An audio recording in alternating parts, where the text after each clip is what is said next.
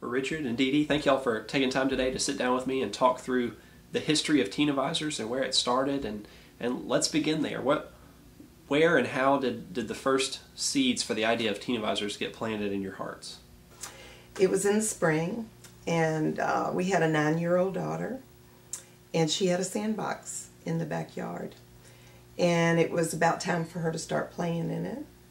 And I was out working in the yard, saw that there were lots of weeds in the sandbox.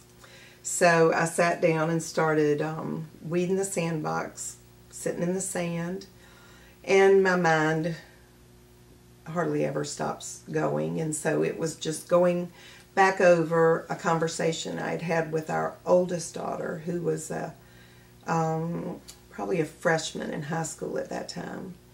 And she had talked to me about some of the other freshman girls that she knew who had given up their virginity that year to older fellas. I think both of them were seniors.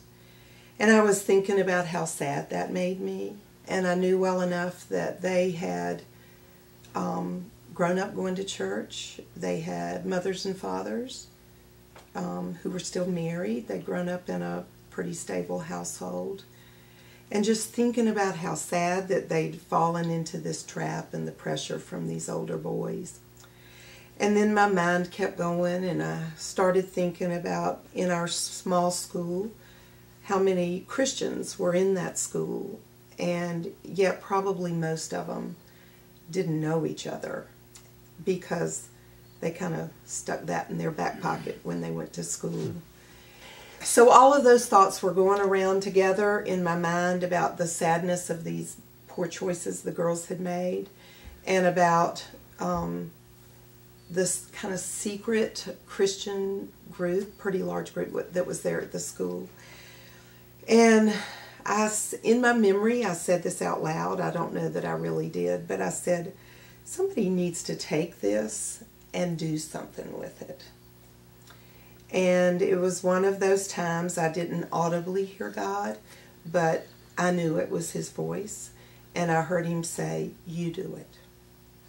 With that, there was kind of a lot of panic inside of me to think that God had asked me to do that, because my first problem was that we had one teenager, we had 3 younger children behind her, and I had decided that I did not like teenagers. So the thought of working with teenagers overwhelmed me. Besides that, I didn't grow up in a youth group or in a church environment where I'd ever seen anybody work with teenagers.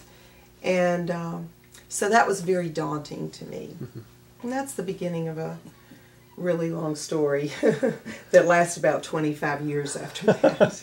You know, God gave Dee Dee the vision. But what really motivated us to push through and do something was the fear of what was going on with our daughter and the environment she was growing up in. And there was nothing for those kids to hold on to. They were almost helpless with the peer pressure they were having at school every day.